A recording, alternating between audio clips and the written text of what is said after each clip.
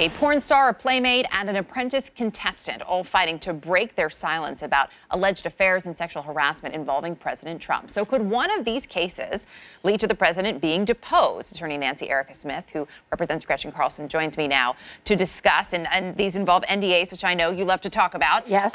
As we look at all of this, though, it's fascinating to me because for a lot of people, there's this question of why, right? So why is it so important for you to tell your story, and why do you want to tell it now? And part of that came up last night here on our air with Stormy Daniels' attorney, Michael Avenatti, and we're hearing from the other side, too. I want to take a listen to that and then get your take.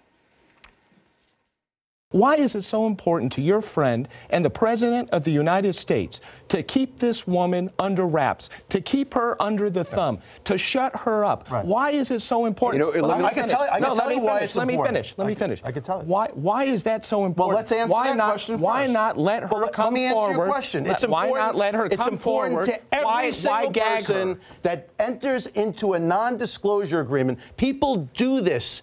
People do this in order to avoid litigation and avoid the embarrassment to family, to business, to reputation. That's why people enter into these. You know why people enter into these contracts. They're entered into all the time. So look, if you're taking what he's saying at face value, yes, they enter into them for reasons, and they do it knowingly. So then why do we want to change things now? Why do we want to keep them in place? You can see both sides, but break it down for me here. Why does this really matter? Well, people who enter into NDA agreements aren't the president of the United States. We happen to live in a democracy. This president has been lacking transparency since he wouldn't give us his tax returns. But his behavior is more important to the public. The public has an interest in how the president of the United States conducts himself. How do we know this? They impeached Bill Clinton because he lied about a consensual relationship. We know this because Donald Trump held a press conference with all of his accusers somehow in order to tarnish Hillary Clinton.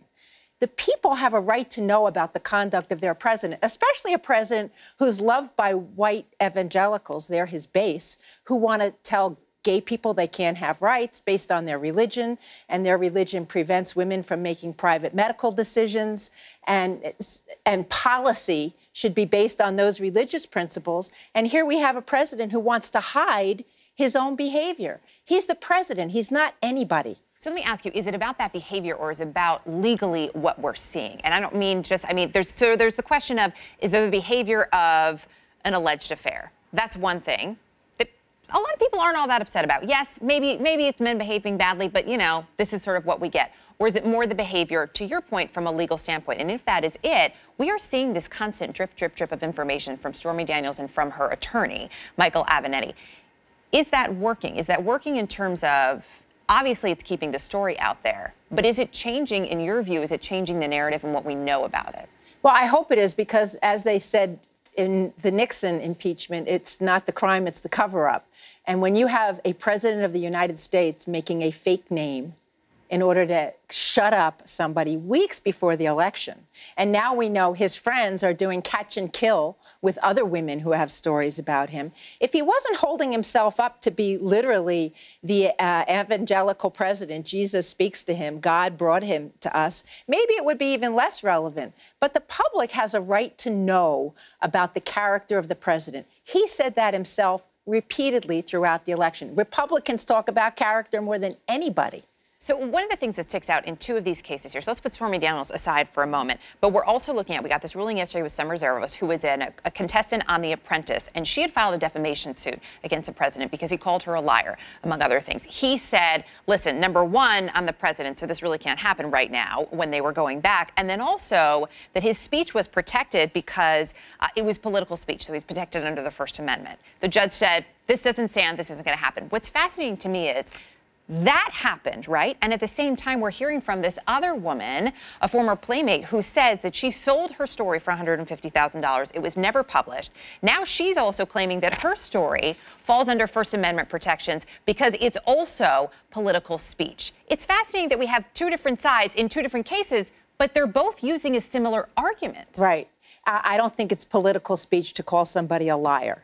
I don't think that can be called political speech. But it might be political speech to say I have information about the president which shows his character and that he's a hypocrite. Which one of these three cases has the most teeth legally? I think that the Summers-Zervos case does, because she can now subpoena all the other NDAs that's going to be relevant to her case, what he said about other women and whether he lies about his behavior with other women. And we just saw in Cosby, the judge ruled that 5 other women can testify about this pattern of behavior. So she can subpoena all the other NDAs and take his deposition, as we know from Clinton versus Paula Jones versus Clinton. That could take months. It could take years. Hopefully it'll take months. 2 seconds. Do you think it'll happen? Yes, absolutely. All right, Nancy, always good to talk to you. Thank you. Thank you.